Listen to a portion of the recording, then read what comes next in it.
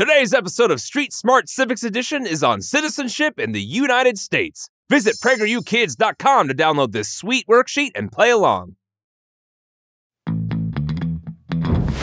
This is Street Smarts, a game show on the streets where contestants are rewarded for their knowledge. Street Smarts! Good job! Thank you, guys. Nice, thank you.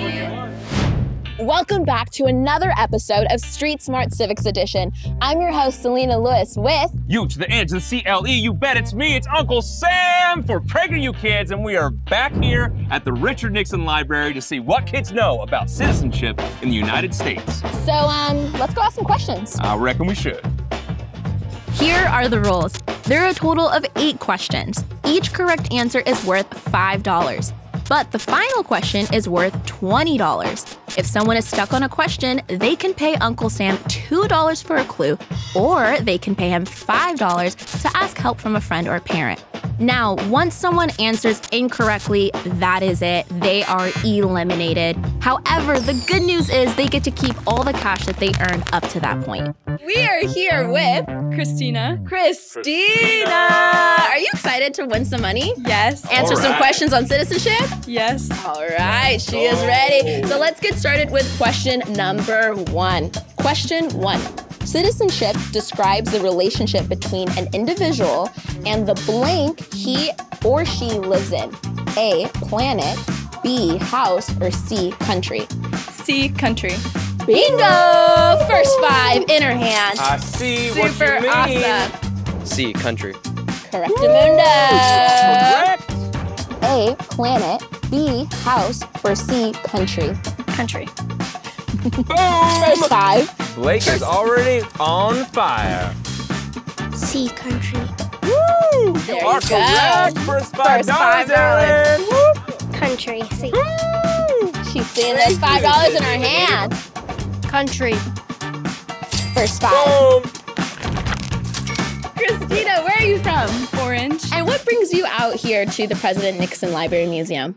To be on PragerU Kids. Oh my goodness. Oh, that's a golden answer right popular there. now. We're I blowing like up. that. I like that. Awesome. So with that said, you ready for question 2? Yes. Woo! All right. Question 2. Unlike a monarchy where most people are subject to a single ruler, the U.S. is a blank, a representative democracy where all citizens have equal legal and social status. A, continent, B, republic, or C, dictatorship.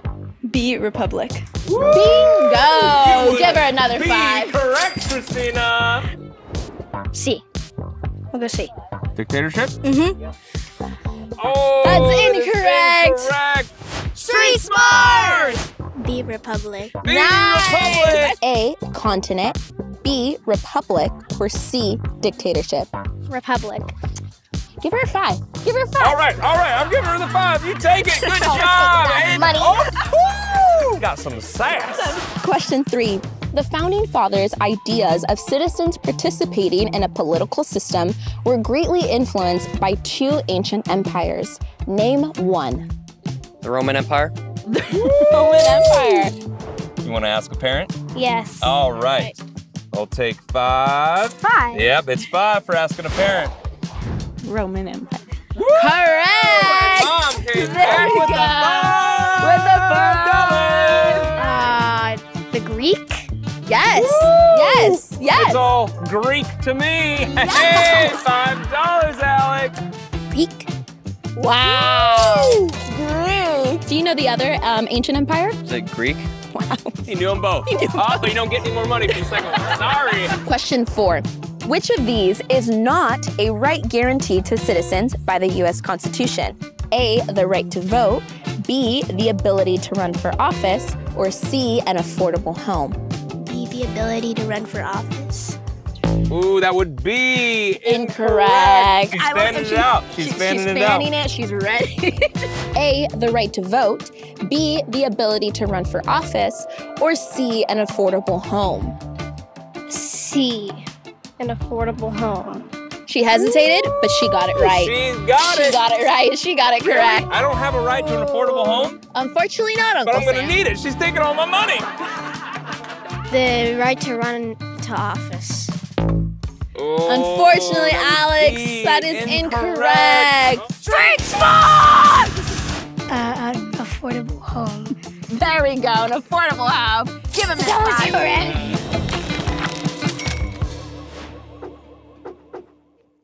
All right, Hardy, are you ready for question 5? Yeah. Yes, he is. All right, question 5. Which of these is not a legal duty of being a citizen of the United States? A, paying taxes, B, knowing all 50 states, or C, doing jury duty? Knowing all 50 states. He's being correct right here. He just keeps taking and taking and taking all the money. Knowing all 50 states. Nice. Give us another Man, 5. you sure know a lot of these questions. B, knowing all 50 states. B, knowing all 50 states. Wow. I mean, it would be helpful to know them all, but Yeah, no. do you know them all? Yes. Name Do you them know all the off capital? right now, Yeah, there on you the go. spot. Oh, no, I No, can't just do kidding. Alabama, Arkansas, Mississippi. Let's go. Question 6. According to the Constitution, only natural-born citizens are eligible for this public office. The president. Speaking of presidents, Here's another you one. got it right. President? That is correct. She's like, let me Speaking of think about it. President. Woo! You were almost there. I know. It's like, So excited. Question 7. Which of the following is a requirement of foreign individuals when applying to become a naturalized citizen in the U.S.? A, have a relative who's a U.S. citizen. B, pass a civics test. Or C, memorize the Constitution. B, pass the civics test. Wow. Wow. Just another. Take it. Just take my money. Oh my goodness. Pass a civics test. He's passing these questions. And you're passing these questions. My goodness. Having a relative in USA. Unfortunately, Hart. Correct. Oh, No, unfortunately, so it's close. incorrect. A, have a relative that's a U.S. citizen. I can't remember It's okay, but A is not the way. correct. It's not the way. What time is it?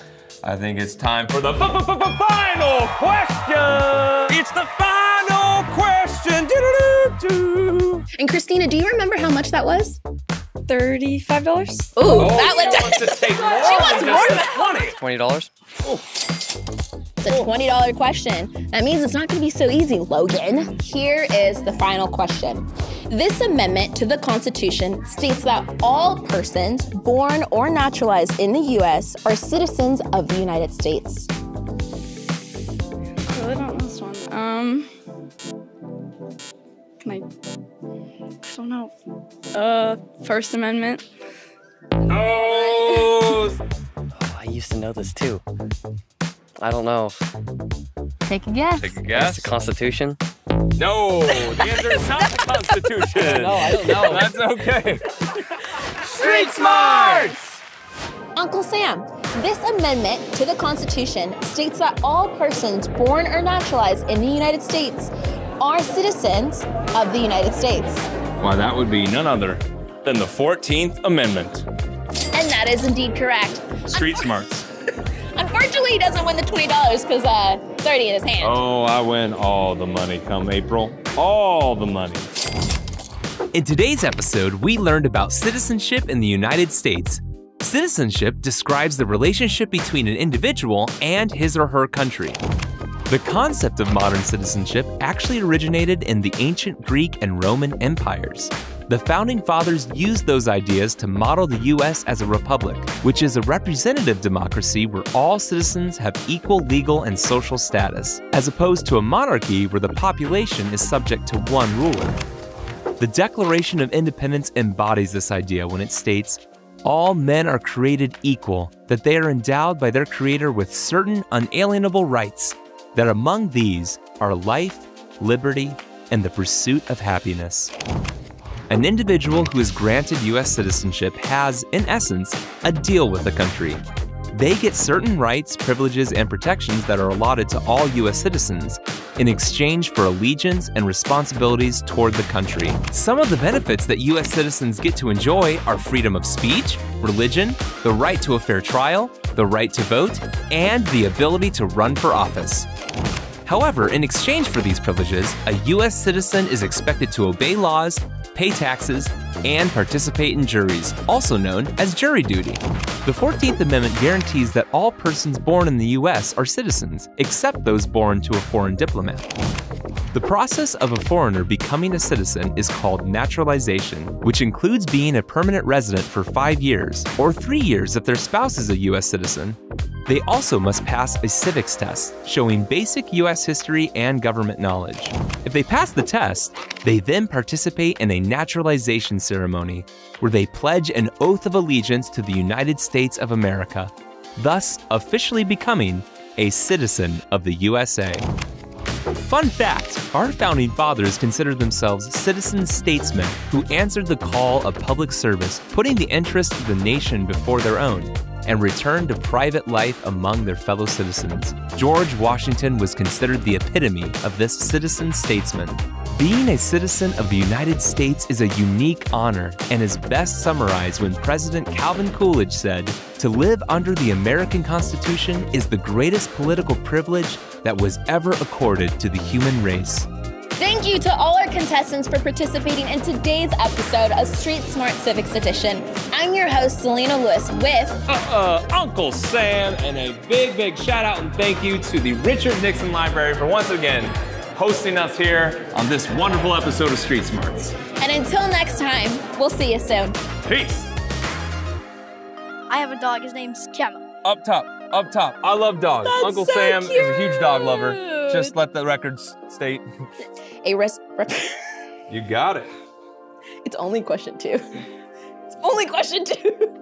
Taking all of it. At this point, we would like to take a side note. Any donations for this video will go to Uncle Sam in the future. Uncle Sam's forever Because home. I'm taking all of his money. Oh! Wow, one take wonder! I knew that one from the top of my head. Wow, off the He top knew of that his one head. from the top of his head. How are you so smart? I don't know. You don't. Hey, thanks for watching this episode. We hope you learned a lot. You know we have more, right? PragerU Kids is devoted to teaching what most schools aren't, our American values, history, and blessings. Watch more at PragerUkids.com, and parents, don't forget to subscribe.